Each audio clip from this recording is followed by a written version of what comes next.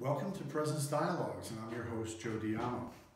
A Presence Dialogue is an approach to communication in which participants tune into a frequency of consciousness, a quality of listening beyond the personal level, with the accent on the novelty of the present moment. We tap into a field in which we are at best conduits for the deeper intuitive intelligence of the heart. And this is a series. This is actually the third in a series with Anand on the word. And the last one we did ended with the sixth stage in the 8 to 10 or however many stages there are in this path. We ended on the sixth stage of the word, which is the overall title for the series. And I would advise you to watch that particular interview, dialogue, on Joe Diamo YouTube's Presence Dialogues, and find the second one in the series on the word, and this will be the third one. So, hello, Anand. Hello. I already have a way to interview you. You have a way to interview me. Yes, I could ask you, when you say the word, what do you mean by that? Yes. The first one, it gives a little explanation of the word. And since the whole thing is about the word, I'm not going to necessarily encapsulate what my understanding of the word is, totally. The stages are not about the word. Right. That's a misnomer, so I'll just encourage us to know that we went into a segment about how do you arrive at a way to gain access to the word. Right. You can't do it from here, from the turned down witness side of mind. It's looking through the lens of our superior senses, more our native mind-body way of thinking and looking at things. So the word is almost intended for us not to know even what that is precisely about until we're love, and then the word starts to entertain a way to manifest itself in us, not by language alone, but by a condensed energy that manifests directly in us, through us.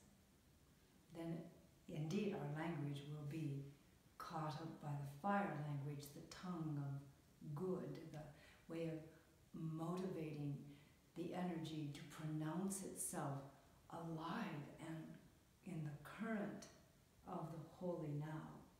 It's a big meaning. What is this word? Upon the word, any causative energies start. And so it demands of you to know how to be holy word and not mental word if you're going to cause your mind body to be of the agency of divine use, of the agency of divine power, the agency of divine goodness. It's a hard topic. He chose a big one. I did. A big one. So you don't have, you're going, I don't understand it. Believe me, it's a tricky one to do any kind of supporting of. Yes. Other than speak your truth carefully, and you might be diagnosed by the reality that is beyond our mind as someone who's willing to know reality and not the fib or the hope that we try on. And then you might start to feel like you're being downloaded into, at least by segments of divine whole thought, whole reality, whole code sometimes we can call it, whole truth, but the more poignant meaning of truth that continues on and on and on, and upon the truth all laws come to be, and everything less than the law vanishes.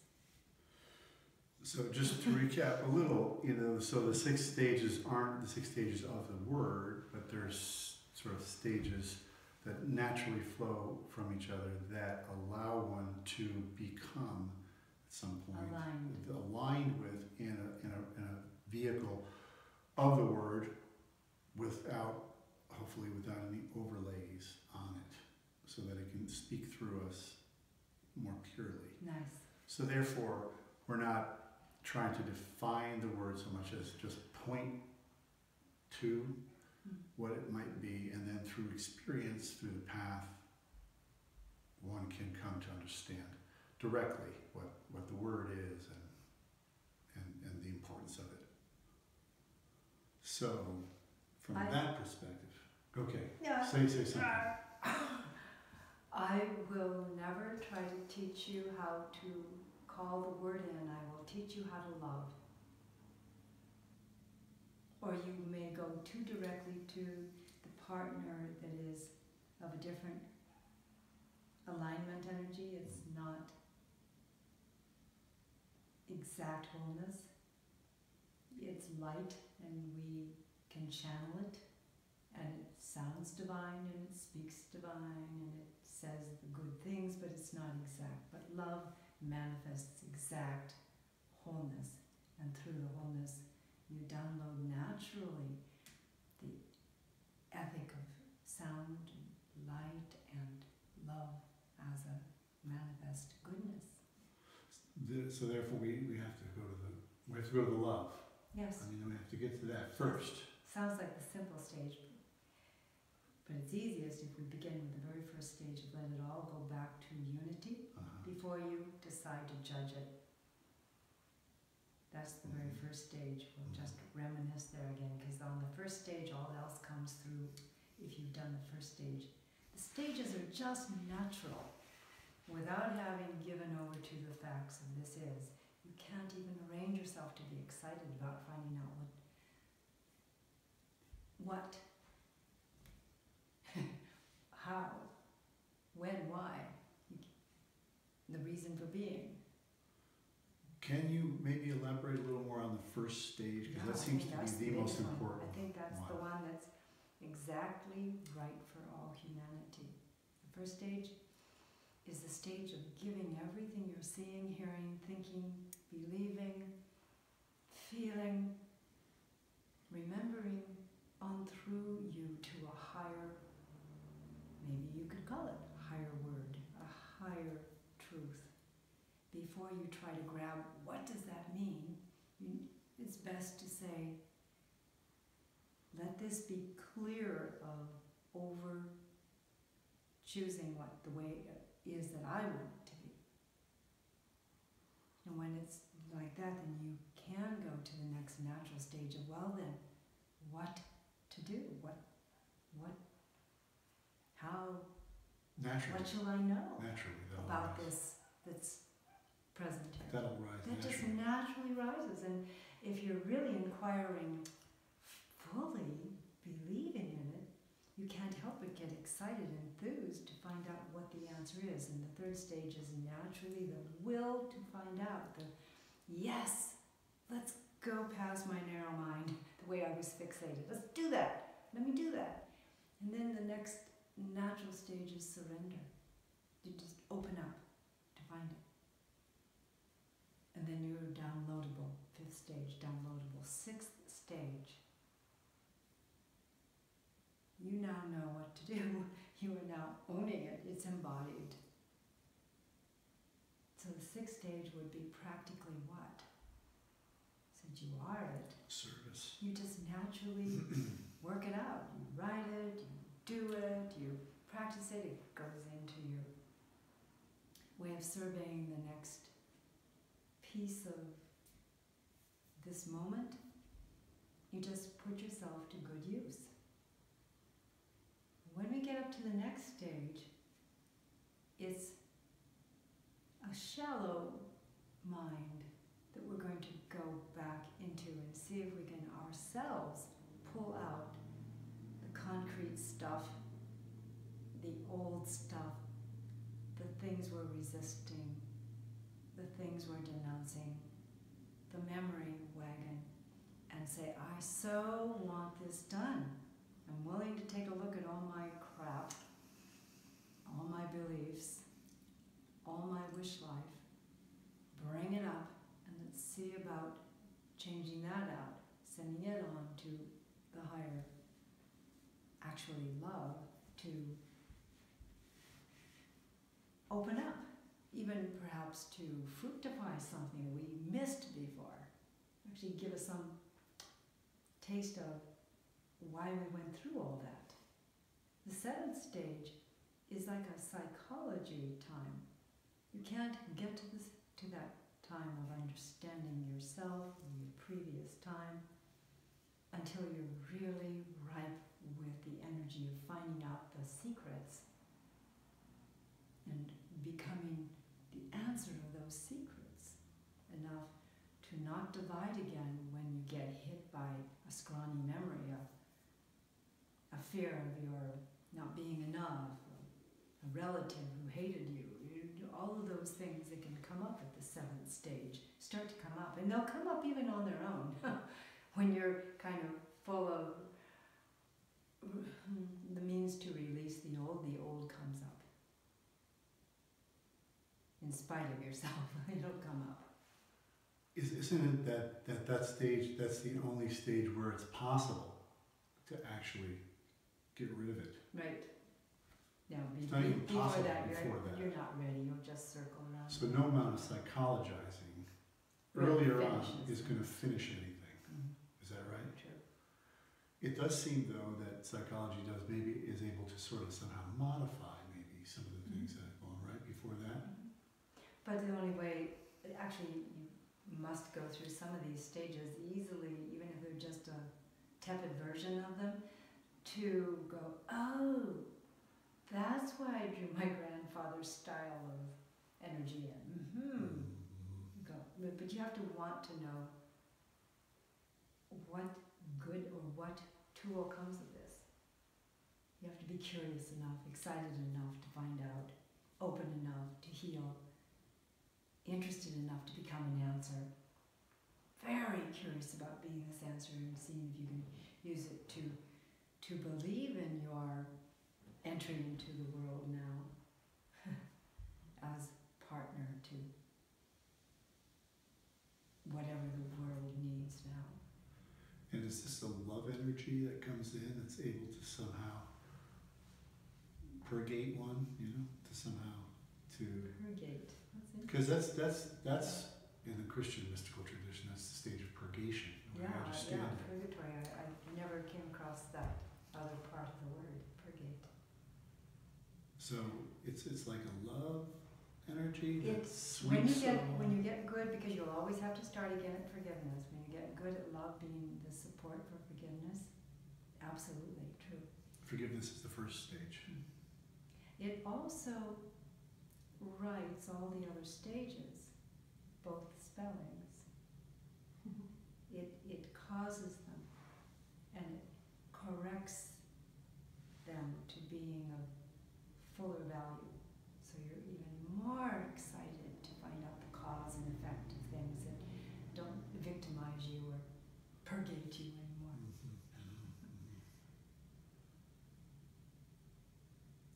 The seventh stage is hard to migrate into by yourself. What's the seventh stage again? After the sixth, you actually have your demons come up, your issues come up, your realizations are such that you also know you really can deliver these past mischiefs from your cause and effect walk in life. And I always say this is the longest lasting stage, because no matter how many you seem to bring up, here comes some more. All the ways you were excitable or got judgmental, criticize yourself and us, they come up. This could be seen as a dark night of the soul stage. Not yet. Not yet? Not yet. But this, it seems like at every stage stuff comes up. Once one starts to get quiet. No. In my experience, once I start to get quiet, just be present, stuff starts coming up. Yes, if you really allow yourself to quiet you the already went first, through. second, Oh, third, fourth stages Interesting. and have started to open to answer. Probably put yourself into a play of whatever shall be, let it serve through me. So you're already standing at the seventh stage, and up they come, they come. interesting. So So they happen you move quickly. through the stages real in quick. seconds when you're really bountifully sure this is what you're of for to do. If you're ready for it, you could go to the, really. All the way to the anointed purpose, which happens at the ninth stage. The anointed, so we're talking about, Well, let's just say, once your ego driven no longer, the ego leading at the eighth stage, and just before the eighth stage, you do go through the horrors of what if I'm not enough? So you have to go back through all the stages again and again and again until you're clear enough to have no reason to hold on to me, my small self, and I. And when that happens, it's and it's such an that the need to self-feed, self-analyze, self-cure, self-cool down from our temperament, it all sifts away and we're nude for a moment. It's almost like silence there. Nothing to do, nothing to be, nothing to descend to and fix. It's the last gate, in ways like a gate there, before you ascend from matter to spirit descending to meet what is open enough to reflect the thoroughfare of what love shall bring today, and that's the anointing. You become what love shall see to today. Very holy. Not bad stuff. That starts to happen. so in one that's gone to the eighth stage, really go to it, because I mean, you can keep going to it before. Isn't it possible to, what I'm trying to get at is like, is there, I'm assuming in your case, you've gotten to the eighth stage. So that sounds like a sort of a final thing, like there's a final thing. And It you're is. kind You of don't, always, you don't repeat that. you don't repeat that. So No. you're in that stage, just always. Yes. Because in a way, at the eighth stage, it's all cleansing, moving, shifting, becoming answer. It's all at the same moment. There's no stare. There's no delivery. There's just, God's an ongoing flourishing there, without the mind-eye getting in the way. As much as it could, there's still a mind-eye. There's still a person toiling in a body, but it's not a derivative of I need, for me, to mine own self be true. Left at that pain-free zone, no reason to say I without the dignity of putting all that is first. It feels like it's a transparency. It's a stage of transparency too. Like you're able to see the ego more transparently instead of so solidly by being in it. There's very little need to experience anything, so ego is kind of vanished. There's ways that you have nerve memories of keeping your hand off the hot plate. Yeah. Right. Yeah. It's not like you forget all your knowledge or any. You don't forget things that anything. You forget. actually get brilliant then. I'm very smart now. I was very dumb before. So what makes it the difference then? What makes it permanent? I mean, what's the word? I mean, because it is possible to have moments of enlightenment like this, right? Without being permanent. I mean, That would be the it just fifth keeps stage falling down. where you become the answer. Where Okay. you go, that surrender just before that. Almost no reason to resume naivete, just openness to what is. That's often the most we need to move through, just those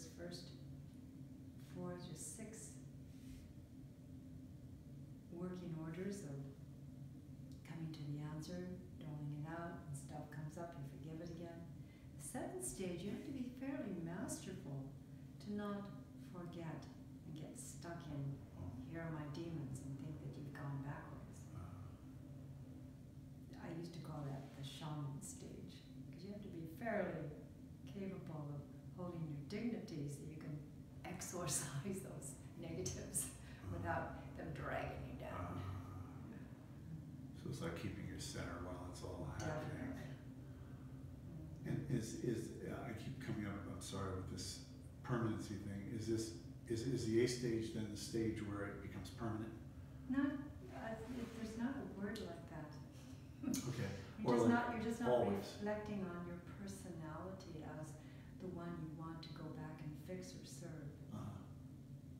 You're just not wanting to do that. You just don't have do it to do. Uh-huh. And as stuff comes up, if you look at me sideways and I realize I haven't combed my mind properly and I have a tangle you could go fuss in, I go in and I straighten it out and we get back to talking.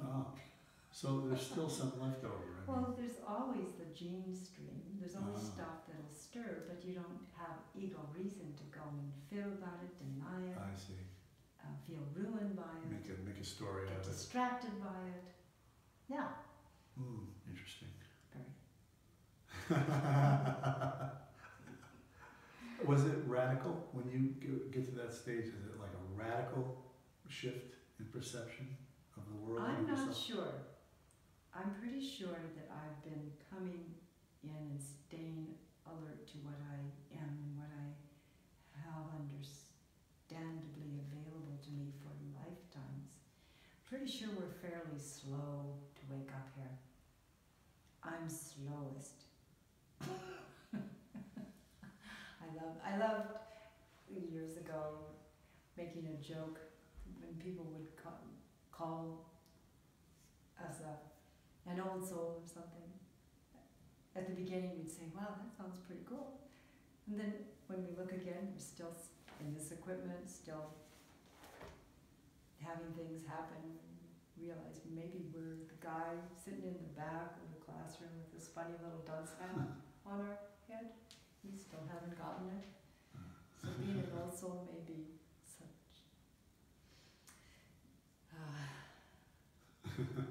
kind of a question mark. But that's just me playing. So maybe we can just bring the word back into this just for an ending for this particular one? Do you mind if I interrupt and move back into the last sentence of don't rush, don't slow down, don't halt, don't worry, stay alignable by love's working in you. Continue to envelop the moment as best you can with a state of alertness and defying all odds, be God's nature as love.